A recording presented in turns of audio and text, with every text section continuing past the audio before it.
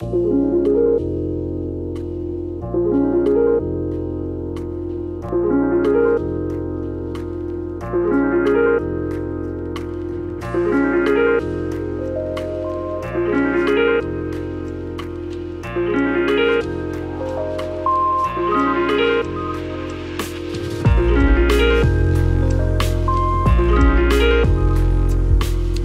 with the embossing pieces, funny enough, I actually used what we call, because I'm a trained fine artist, right? So anything brought into the printing studio that's not an traditional art making material is a foreign object.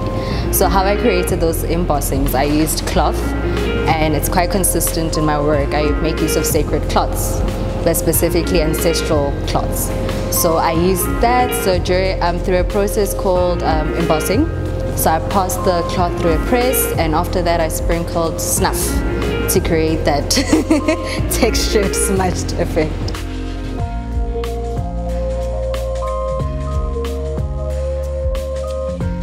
You know what, that also goes back to the title of the show, Morapedi.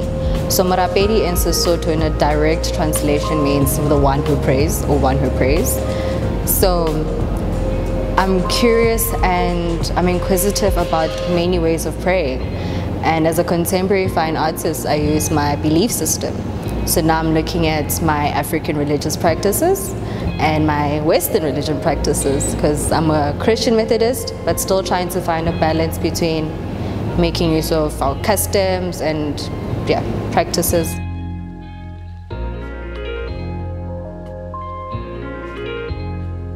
So Morapedi, when you think of Morapedi in a singular form, one who prays.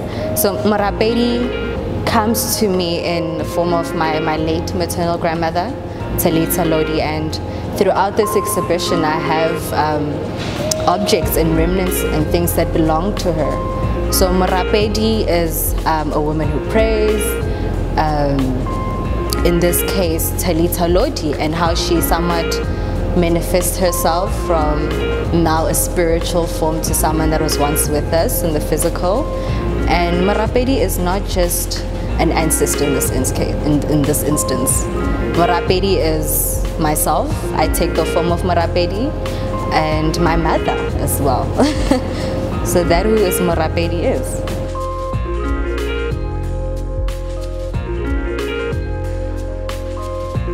With the Gathering series, I would actually like to look at 2 points that bring us back to the entire show.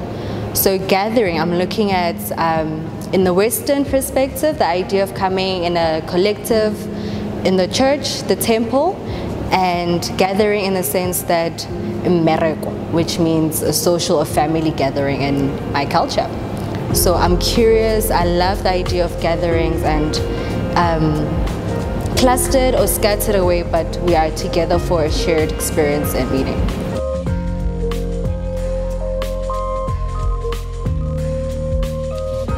What a tricky question, because you know what, obviously take into consideration the lockdown restrictions, no social gatherings took place, and yet I'm talking about an idea of a number, mass people coming together. So in a way, it's definitely a longing for a gathering, and definitely a longing for a gathering, because even in my African religious practices, it's not really something that you do on your own.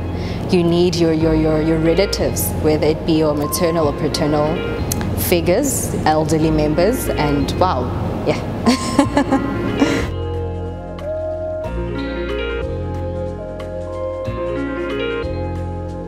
I really believe spirituality is such a sensitive topic. So now when I'm bringing Sebaka Badimo into the conversation, I'm somewhat highlighting my ancestral calling into the play, because it's quite challenging trying to find a balance between the two.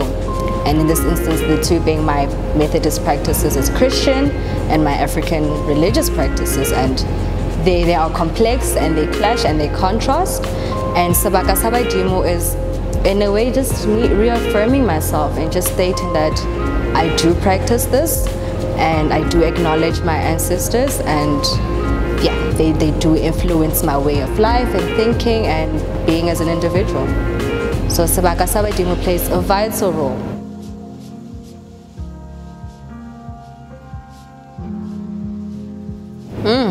My first solo at an institutional gallery. I can't even pronounce it right. I'm overwhelmed. I'm happy. It's a wonderful platform and opportunity for myself to really just come out in a really big way to the public that I am Lerato Lodi, and this is what I'm trying to articulate. And in a way, I'm still exploring my spirituality. I'm still on a journey, and it's a wonderful way to really come out and just show people that, you know, these conversations, it's more of a selfish move. I really want to bring more of my African religious practices into the dialogue. So having it done at the Noordwes-Universiteit, I mean, come on, it's a big deal. It's a big deal, so I'm happy. I'm happy.